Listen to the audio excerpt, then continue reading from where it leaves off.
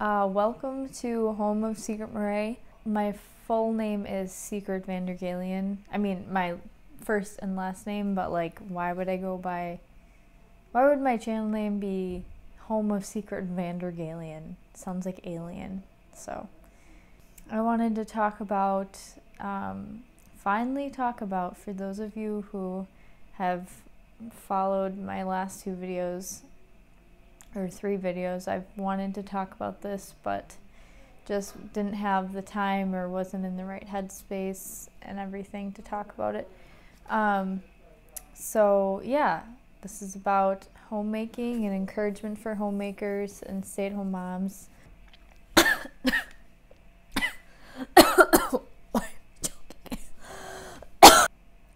have a little sticky note because I just trail off into circles. I trail off into circles. I trail off into like a circular circle. A circular circle. No, I go off into trails and then I end up coming back to where I want to be eventually in the conversation, but it takes a long time. How I became a homemaker, like how I decided that was what I was going to do. And just like a brief overview of that, when COVID started, I lost my, waitressing job, and Matt, my husband, didn't lose his job, so he continued working, and I was just at home, and I kind of, me and him both kind of realized that it was a lot less stressful this way, and that like a lot of tension that was there when we were both working a lot, or like even me working a little bit less than him, even if you are going to be still working and you're not going to decide to be a homemaker, like it would just trust me, make a world of difference if you would just sit down and like decide who's gonna do what, because that was like a big thing. But I feel like even if we would have done that and I was like working, I think we did try and do that, but it's like, it just like it didn't work out as well as it does now being a homemaker. Just like knowing like, okay, I have I'm gonna do all of this, and like he'll help out where he can, or if I, I'm falling behind in something, or if he sees it needs to be done. Who are you?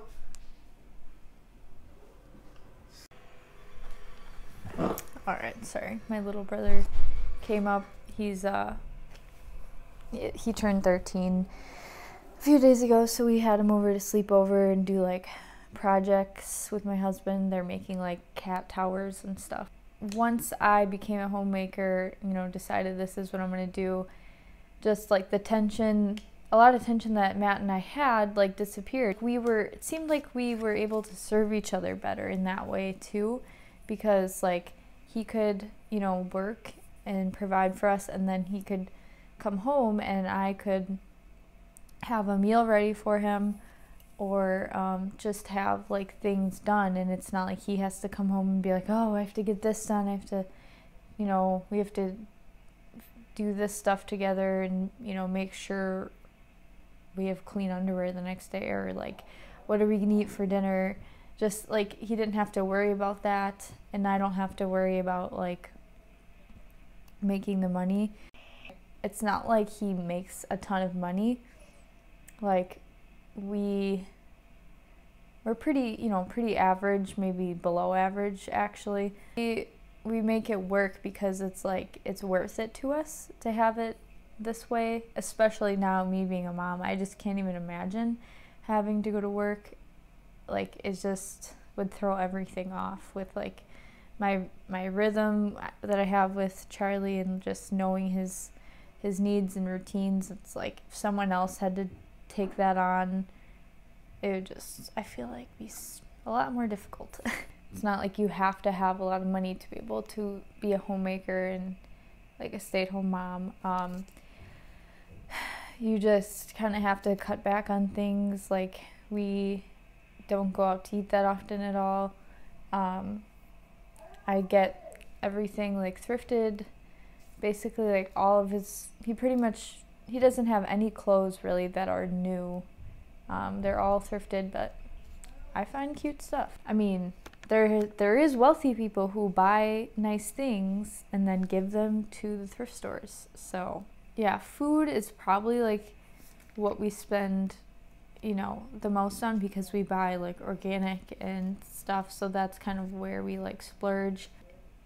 As believers, if you're a woman, I don't believe that every woman is called to be a homemaker, stay-at-home mom, as like, many would probably say or have you believe. But there's just, so many women in the Bible who were, missionaries or didn't seem to be like staying home. They were businesswomen. So it does seem like there are some like homemakers who did have like a side business in the Bible too, so that's pretty cool. But I mean, some women, and it also says, not everyone is called to marry.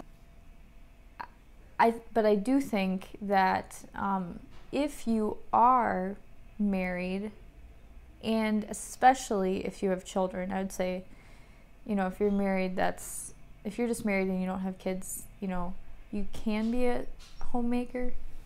Who are you? Your husband. Who are you?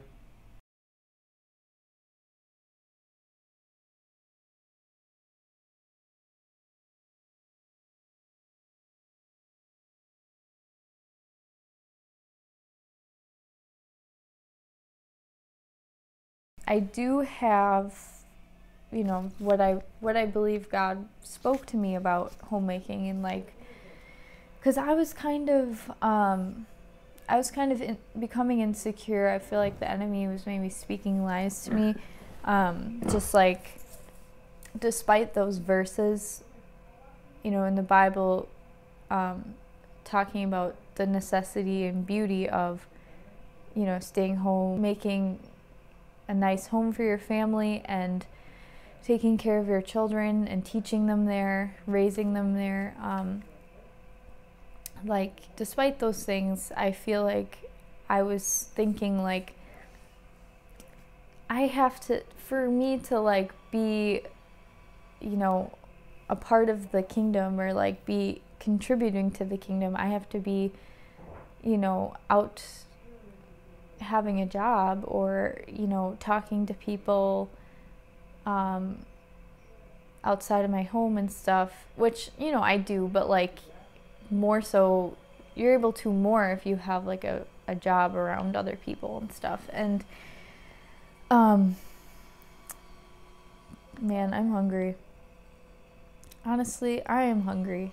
I think I need to stop and eat, because otherwise I'm going to be running on fumes and not being able to like give my whole heart and mind into what I'm about to read. So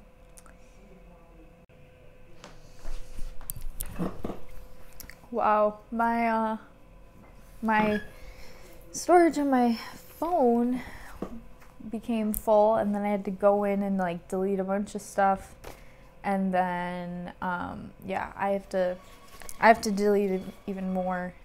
I would love a camera for Christmas, like to have a lot, to have a memory card and a camera that I can just, fill up with videos. It's not like there's a bunch of apps and stuff on it.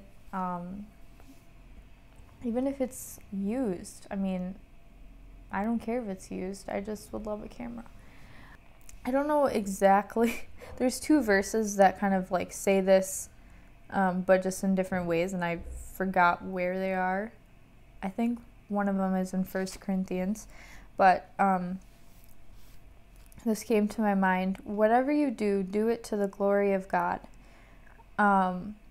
So like, I just love that it says like whatever you do, like, because the kingdom of God needs every kind of work. It's like, you're not doing more for God's kingdom when you are working for a church, or you're not doing more for his kingdom when you're in that kind of field of work. It's every kind of field of work, like whether you're digging holes, whether you're digging holes somewhere, or building buildings, or taking care of children, or, you know, creating sustainable farming techniques, or clean beauty products, or whatever. Like, all of it can glorify God, because we were made to reign and rule over the earth. We were made to subdue it, to cultivate it, to build a kingdom that glorifies God and that serves Him and one another. But we are saved, you know, forgiven for our sins, yes, but also redeemed and renewed, made into a new creation, so that we can be reconciled to God, to our intended relationship with Him, and reconciled to our calling and identity that He created us to have. And that is to rule and reign over the earth as His representatives, as His image bearers, in a God-honoring way. And you can do that in so many different ways. And there's this verse, I'll type it below in the description box, because I don't know it off the top of my head, or where it's from off the top of my head. But it basically says, like, you know, the work that you do, God will test it. Like, the work that you do here now, God will test it. You know, whatever you're building or contributing to the kingdom now, He'll test it later. And, like, if it's done with the right intentions and if it honors God, it will last.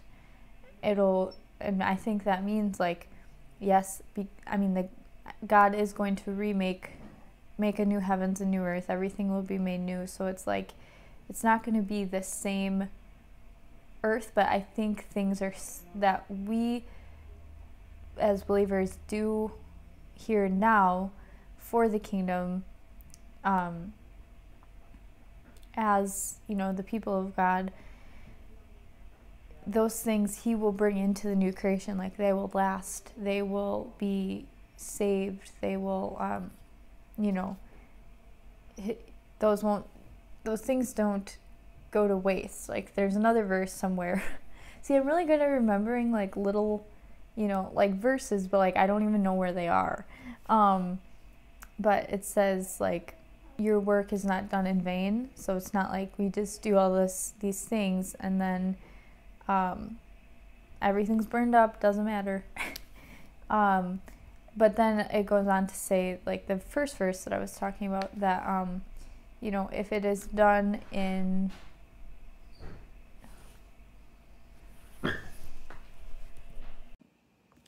hello. So as you can tell, that is where I lost most of my videos, at the very end, some in the middle, but yeah, the ending, I don't even know how much more video footage I had that got deleted, but that's why I'm here, just trying to fill you in a little bit from where I left off. So again, I'm hungry, so I'm like not in the video headspace again. Well, I was kind of in the video headspace, but, like, I couldn't think as clearly as I wanted to, and that's just what happens when you breastfeed. I feel like, especially because you just have to eat so much more, or at least I feel like I do. I feel like I have to just eat so much more food to make up for the calories and nutrients lost breastfeeding, and it's like I don't always feel like I have time, or I don't even know what to eat, so, like, then my brain gets foggy. Yeah, basically I was saying that what you do in this life, you know, Scripture says that if you're doing it genuinely out of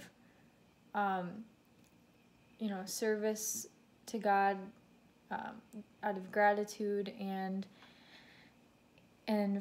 with a heart for the kingdom, to build his kingdom, to follow and trust his ways and live as the people of God, as new creations, as kingdom citizens, then that will somehow, we don't know exactly how, but it will somehow last into the new creation and be a part of eternity.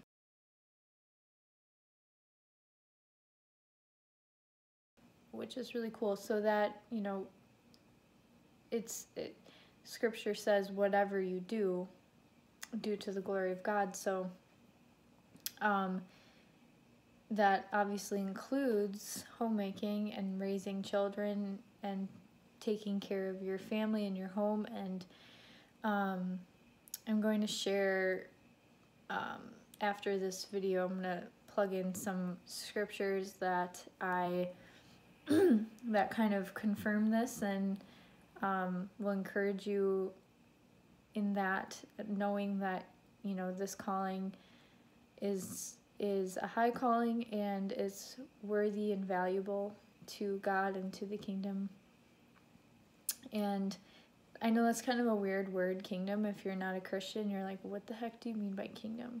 Basically, it's just like, that could be a whole nother video as well, but it's just like another word for city, like, because in the new creations, when God makes everything new, he's going to make what was in the garden, everything was perfect, and well, in a sense it was perfect. We were supposed to subdue it and create from there.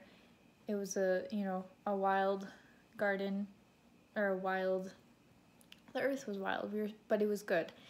And that's kind of the same with the city. It's going to be a place where everything is new and redeemed and just good and perfect. But it's going to be like the garden in that sense, but in another sense different, because it's going to be just bigger. There's a lot more people now than there was before Adam and Eve multiplied. But multiplied, had babies, then everyone else was created and born, whatever. I did want to read, like I said, I'll put the scriptures in that I think I read in the videos that got deleted, but I'm going to read now some quotes that I really like. I think this is my favorite one. I believe that a godly home is a foretaste of heaven. Our homes, imperfect as they are, must be a haven from the chaos outside. They should be a reflection of our eternal home, where troubled souls find peace, weary hearts find rest, hungry bodies find refreshment, lonely pilgrims find communion, and wounded spirits find compassion. And just as a little thread of gold, this is a different quote. And just as a little thread of gold running through a fabric brightens the whole garment, so a woman's work at home, while only the doing of little things, is like the golden gleam of sunlight that runs through fabric and brightens all the fabric of civilization. That's Laura Ingalls Wilder. The first quote I forgot to say was Janie Ortland. The way you keep your house, the way you organize your time, the care you take in your personal appearance, the things you spend your money on, all speak loudly about what you believe. The beauty of thy peace shines forth in an ordered life. A disordered life speaks loudly of disorder in the soul. That's Elizabeth Elliot.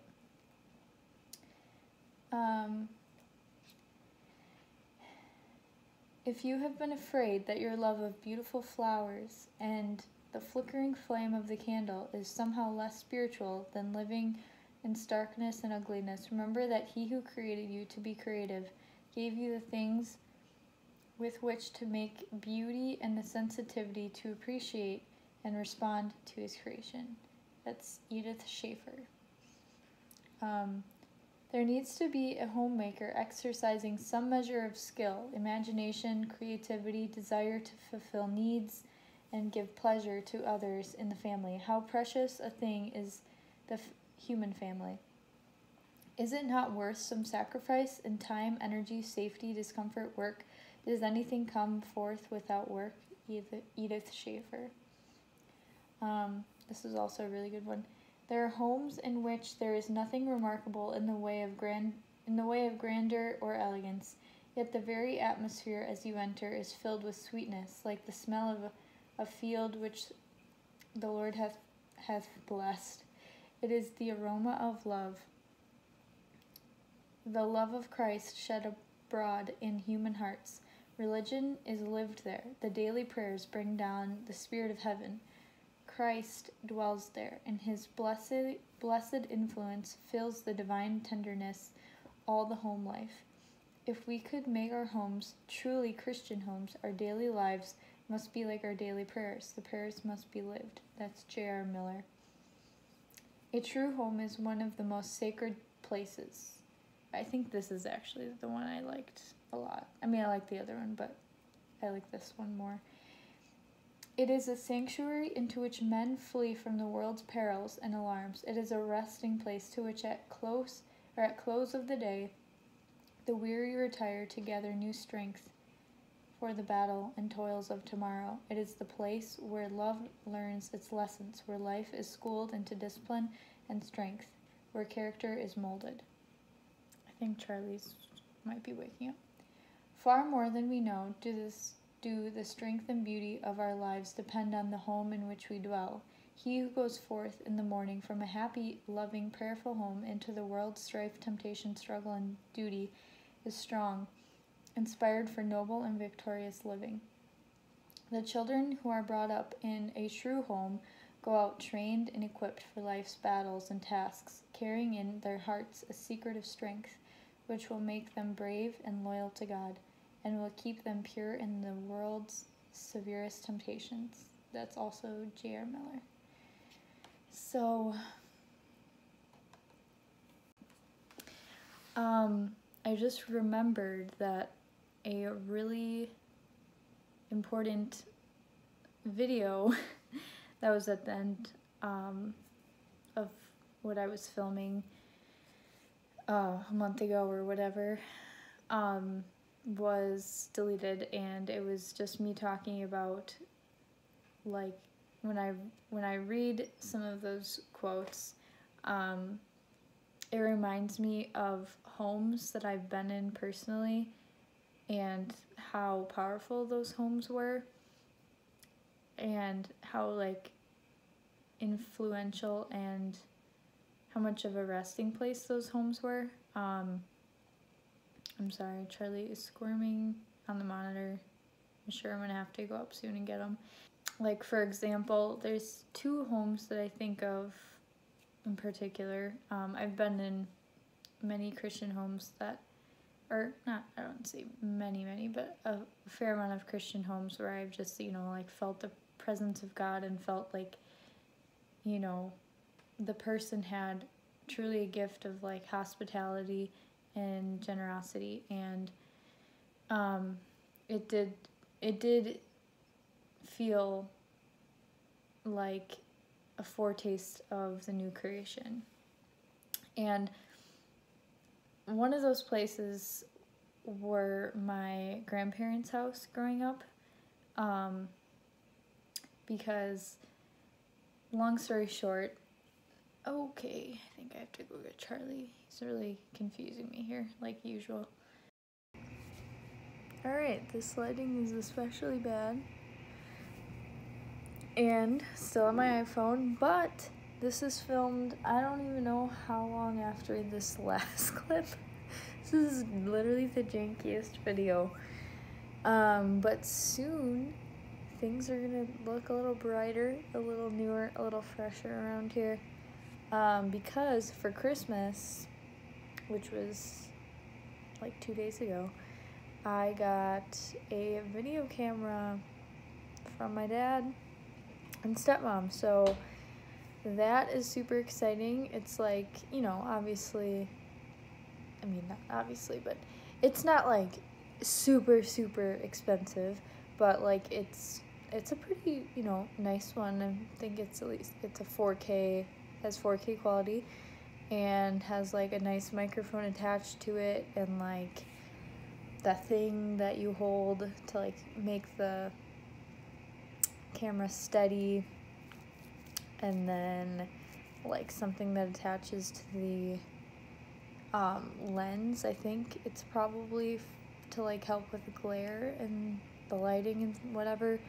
So yeah, that's gonna help. Mostly it's gonna help with like the fact that I can just, you know, put a memory card in there, and that's the sole purpose for the camera. It's like only taking videos, whereas like I've explained, like my iPhone, it's a pain because I don't only use it for taking videos. I have so many apps and like other things on here that take up storage, so like trying to continually make storage and whatever like on my phone was not sustainable. So I'm excited about that. I'm not sure like when the first video when I'm gonna make the first video with that camera. Still have to get a memory card and like kind of just pray about what the next video should be and plan it out a little bit.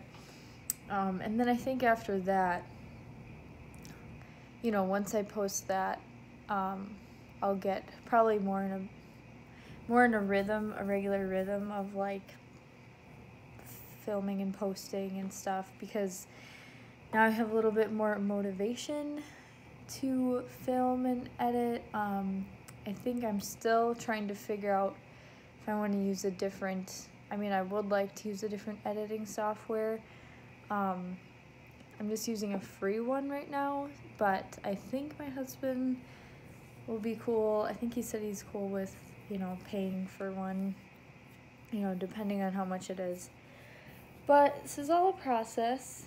We'll see where this takes me, but I do feel on my heart like to share what's in my head and my heart with the world in some way, and for now this is how I'm doing it.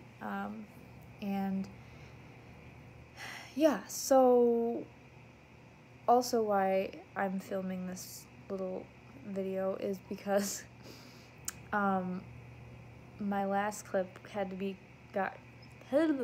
was cut off because Charlie woke up. So basically I just wanted to like bounce off what I was saying. This is such a weird video. Like this video spans like months. It's so weird. But yeah, so I was just saying that the homes that inspired me to have a home that is a foretaste of heaven, of the new creation, of God's kingdom. Like those homes were, I mean, there's probably like 4 homes that stick out. 2 friends' parents, then a friend's grandparents, then my own grandparents, and then probably my aunt's house. Yeah, they were all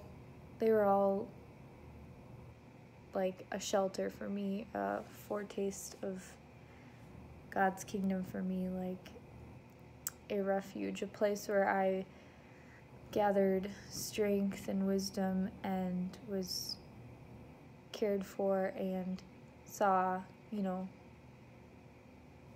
like beauty in just like how people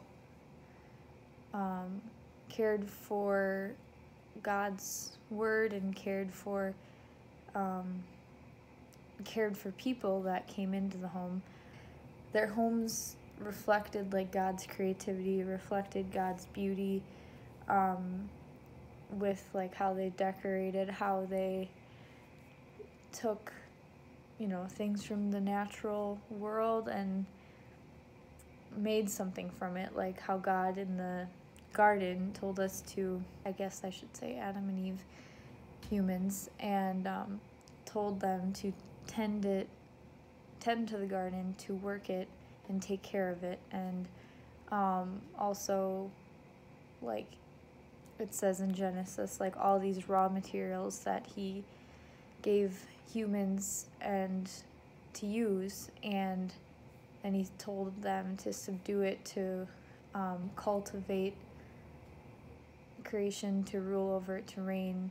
And so like all of these things that he's given us, these blessings, we are to use for not only like functional purposes, practical purposes, but also to create beauty.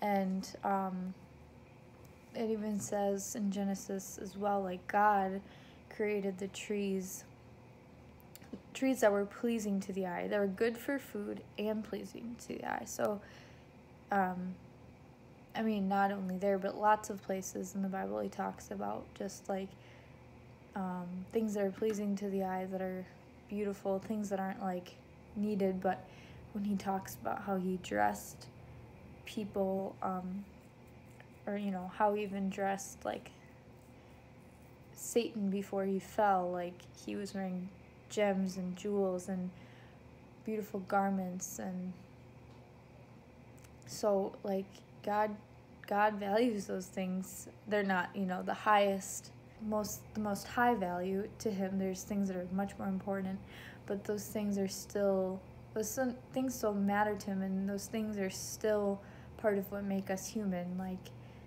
taking beautiful things that God has made and creating something out of them. Another thing that also inspired me to just have a home that people can walk into and like feel like, wow, this is like a very peaceful, beautiful place to rest and, you know, be with other people and be taken care of. And so that's that. I guess stay tuned for my next video. Sorry about this lighting, keeps getting worse and worse. But new things are coming, better cameras here, thank God. And yeah, take care, Happy New Year.